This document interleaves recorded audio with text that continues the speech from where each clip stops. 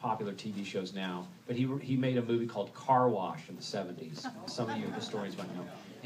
His name's Michael Schultz. He's a good friend of ours, and we were having lunch, and he said, "Look, you've got so many friends in Berlin, and so much, you guys are so well known there.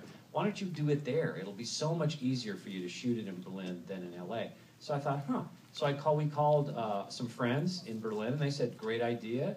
So we talked to a German screenwriter that we know there, and I said, "Hey, you want to flip this into German and work with me on it, and I'll give you a co-writing credit?"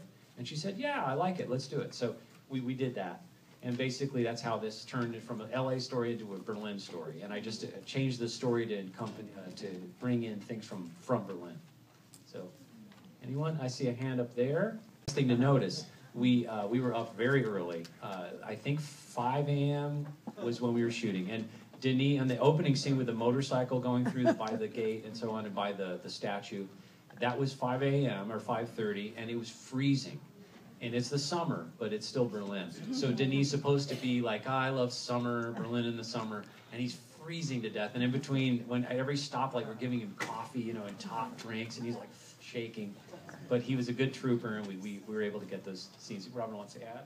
And then the other scene by the gate was when he was on the three-wheel bicycle, right, trying to get to the set.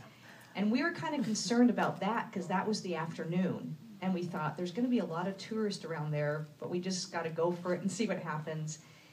And the nice thing about staying in Berlin is you can get around on bicycle. And you can get around on bus and tram and walk everywhere. So that day when we shot, there were 20 of us on bicycles riding to Tiergarten, riding to the gate to film it, which was a lot of fun. And then we got there, and there was pretty crowded, but then there were some times when there was a little bit of less traffic flow. So we said, "Okay, go." We just had to pick it up how we could, and it worked out. Really tight. It's a technique for camera, for handheld. When you pull the strap really tight and you sort of bend down, you can get almost like a steady cam.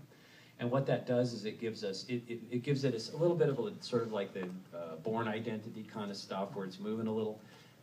That's the trade-off. It's not completely smooth, but it makes it a little more real and a lot easier to shoot because I don't have to set up a rail, between every scene and move the rail. I don't have to spend 20 minutes moving a rail to here.